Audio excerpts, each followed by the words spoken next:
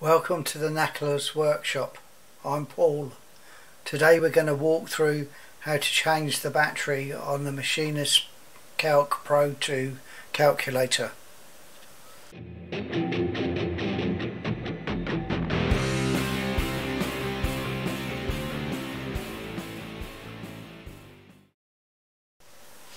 So today's video should be again a fairly quick one. So we're going to just walk through how to change the battery on the calculator. So to do this we're going to need just one tool, a watchmaker style screwdriver. It needs to have a Phillips head. What I've got is 3 here. I think it's really important to ensure that you have the correct tool for the job rather than one that's near enough. So first of all, you need to take the calculator out of the case if you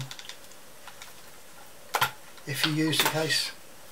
And as mentioned in a previous video, I think it's a pretty good idea. So on the back of the calculator we got some brief instructions on how to get access to the battery. What is I found a bit misleading is we have a single screw here and a screw here to remove the cover. Let's just get in a little bit closer for you.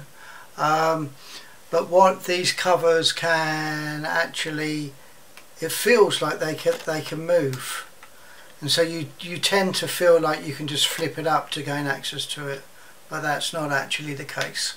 What you have to do is the battery is under this cover. So with my screwdrivers, what I tend to do is just to really just to try a selection, because these are all slightly different, and just get that one's very loose, so we discard that one. Let's try this one. Can't get it in there. That one feels pretty good, so we're going to use that one. So with a watchmaker screwdriver, you've got the spinny top.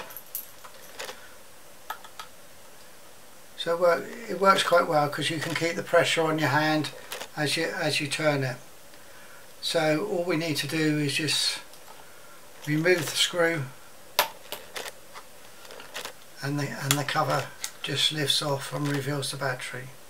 So once you swap the battery, and the battery is the 𝐶R2025, just pop the cover back in,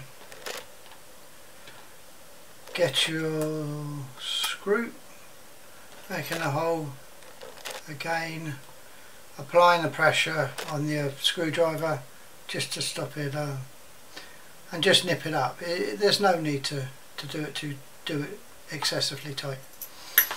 Now, and that's basically it. The calculator is back in business as we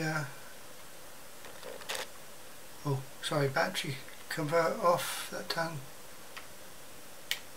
That's the baby that turns it off. So some of you may be wondering what's under the other cover, and I'm fairly inquisitive as well, so I before making the video I popped that cover off and there's nothing there, so not too interesting. So simply now all we need to do is as I've mentioned before, I prefer to keep it in the case, and that's the job done. So things you'll need, just to recap: the correct size watchmaker screwdriver. I really think it is important to try and use the right tool for the right job. Replacement battery, and if you're an old chap like me, you probably need some good light, because it is quite a small screwdriver or screw. So until you visit the Knackler's workshop again, stay happy, strong and healthy. Bye bye.